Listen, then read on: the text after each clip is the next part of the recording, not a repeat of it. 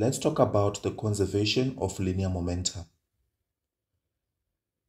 The law of the conservation of linear momentum states that the total linear momentum in an isolated system is conserved. An isolated system is a system whereby there's no external forces. So in the absence of external forces, the total linear momentum stays the same. We'll look at an example of what happens before the collision and just after the collision. Take note that in momentum, we look at the instantaneous velocities just before the collision and just after the collision. So let's look at what happens to these two balls before collision. So they travel at different velocities, they collide, and after the collision, this is what happens. So we'll look at the total linear momentum that is before collision and equate that to the sum of the final momenta of those two objects after the collision. So this means the momentum of ball 1 initial plus the momentum of ball 2 initial equals to the momentum of ball 1 final plus the momentum of ball 2 final. The momentum equation says momentum equals to mv. So the momentum of 1 is m1v1 initial. The momentum of 2 initial is m2v2 equal to the momentum of 1 final is m1v1 final. The momentum of 2 final is m2v2 final. Now, very importantly, let's look at the cases for the conservation of linear momentum. So case 1 that you may be given. I'll let you see what happens here, but remember you have to imagine what happens for yourself in a test because you are not given animations. We will consider the collision between block number 1 and block number 2. So in this case, let's look at what happens.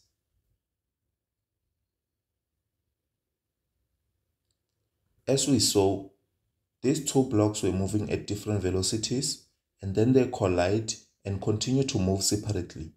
So we're going to express the conservation of linear momentum equation for those two objects.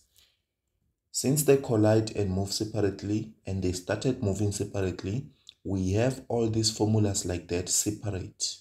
m1v1 initial because it had its initial velocity plus m2v2 initial because it had its own initial velocity equal to m1v1 final. It has its own final velocity.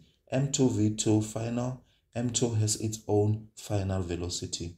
So this is how the equation would look like when we substitute. Case number 2. We still have block 1 and block 2. Let's look at how they collide now. So in this case, we can see that they were moving separately. They collide and continue to move together. So our equation is going to be m1v1 initial because 1 was moving at its own initial velocity plus m2v2 initial equal to into m1 plus m2 all multiplied by the same final velocity because just after the collision, the two blocks move together. Case number 3, let's look at what happens. So we can see here they start together and then they separate due to an explosion.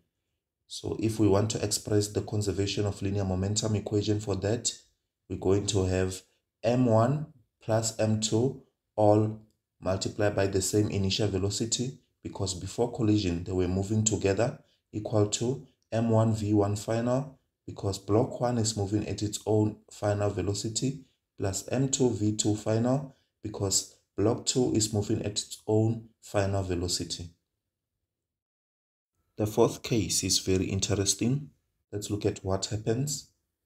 There is our block 1 and there on the air is block 2. So what you can see here is that object 2 is dropped on top of object 1 and they continue to move together. So how will our equation in this case look like? We're going to have m1 v1 initial velocity plus 0.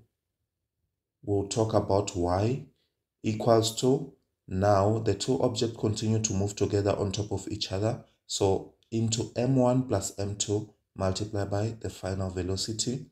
Why do we have 0 for the block 2? This is because we only consider horizontal velocities. So be careful for this final case because they might throw you off and give you a velocity that is going in the vertical side, but want you to consider only horizontal velocities. So you're going to substitute the velocity of block 2 as 0, making M1 V1 initial 0. Because the two blocks now continue to move horizontally, we are going to add their masses and multiply by the same final velocity. Now let's look at an example. It reads as follows. A bullet of mass 50 grams traveling horizontally to the right at 500 meters per second strikes a stationary wooden block of mass 2 kg resting on a smooth horizontal surface. The bullet goes through the block and comes out of the other side at 200 meters per second. Calculate the speed of the block after the bullet has come out of the other side. So I'll give you kind of a visualization of what happens. So there's your bullet, there's your stationary block. The bullet strikes the block. And if we use our imagination, the block will want to move in the direction of the bullet. But we can always prove our guesses using physics. So let's look at how to solve this question. Step 1, always indicate the direction you choose as positive because we have velocities going to the right, some going to the left. In this case, I'll choose to the right as positive. Step 2, write down the given data and convert mass in kg and velocity in meters per second. So here's my given data. I'll let the bullet be object 1 and the wooden block be object 2. You have to always indicate which object you're talking about. Maybe for M1 you could have used MB for M bullet, and for M2 you could have used MW for M wooden block. Okay, for the bullet, we are given M1 in grams, but we want to convert that into kg. So we divide by 1000, we get 0.05 kg. V1 initial equals to 500 meters per second. It's going to the right, so indicate that as a positive. V1 final is given to be 200 meters per second. It's going to the right, so indicate that as positive. For the wooden block or object 2 to be 2 kg, V2I is 0 meters per second because the block was resting initially. V2 final is unknown and it's what we're trying to calculate. Step 3, write the conservation of linear momentum formula exactly how you see it in the formula sheet first. So I'm going to have the sum of initial momenta equals to the sum of final momenta. Step 4, you're going to modify the formula depending on the case presented. So in this case, we have a bullet that is moving on its own initial velocity, a block that is initially at rest, so it has its own initial velocity of 0. At the final stage, we have the final velocity of a bullet which is moving on its own, and the final velocity of the block which is also moving on its own. So here's how our formula is going to look like for this case.